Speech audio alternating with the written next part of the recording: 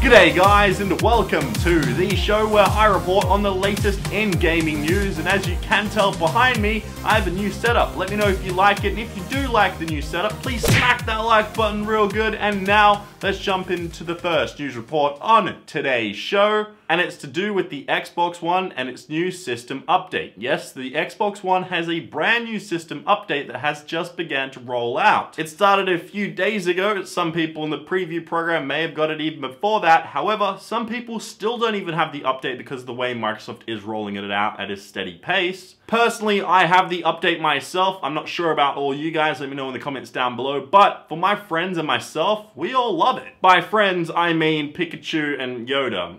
And also Gorilla Man, but don't worry about that. No, but seriously, I do love the new update. At first, I wasn't a big fan of the My Games and Apps being moved from down the bottom to the top right, but now I think about it, I'm like, I actually prefer that because it's quicker to get there. And on top of that, when you are downloading like a new update, it's actually a lot more detailed and it shows you how long you've got left. It shows you the speed it's downloading at and things like that. It's really, really good. Now, on another note, one of the cool big updates with this is it has background audio support. Since the Xbox One came out in like 2013, I believe, it hasn't had any background audio support. So you couldn't listen to like music in the background while you played games. You always had to have it snapped or something like that. And it was really annoying, but now it's a feature that's available on this new update and I just love it. Also, just one other feature that I will touch on. You guys can read about this update and everything that is included in the update in the link down below. But one other feature I will quickly mention here is Cortana has come to Xbox One. And personally, I haven't used it. I'm not 100% sure if it's available in Australia just yet because I've heard Canadian people that say that they can't use it just yet, but it is available in the US apparently, so that's pretty cool. Personally, I'm a big fan of this, and especially if you got Kinect still connected to your Xbox One, then it comes in really, really handy. But anyway, as I did state, the link is in the description down below if you do want to read more about this Xbox One update for August. But now let's jump on to the next gaming news report on today's show. And it's that a video has come out showing off a comparison side by side of the PS4 and Xbox One graphics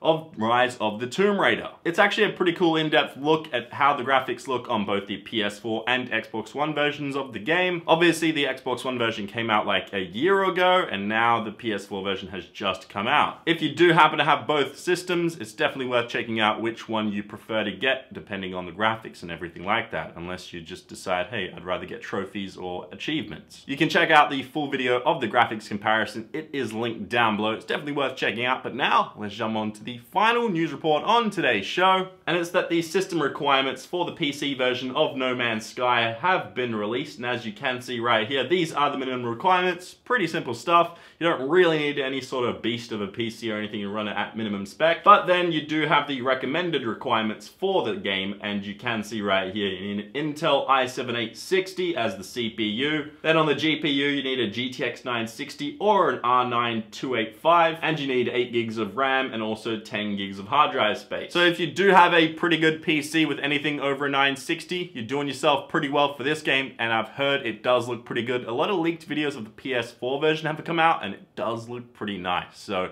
yeah, but I'm not going to link you guys any of that stuff because it's illegal. The game's still not out. So yeah, it's like some sort of illegal copy that got leaked and bought on eBay. It's crazy stuff. But anyway, hopefully you guys did enjoy the gaming news. Again, please let me know what you think of the new setup. I'm still working on it. I feel like this area is a bit blank up there. I don't know what to do up there. Specifically, tell me what I should do up here. I don't know. But yeah, anyway, Gorilla Man, please hand me that question.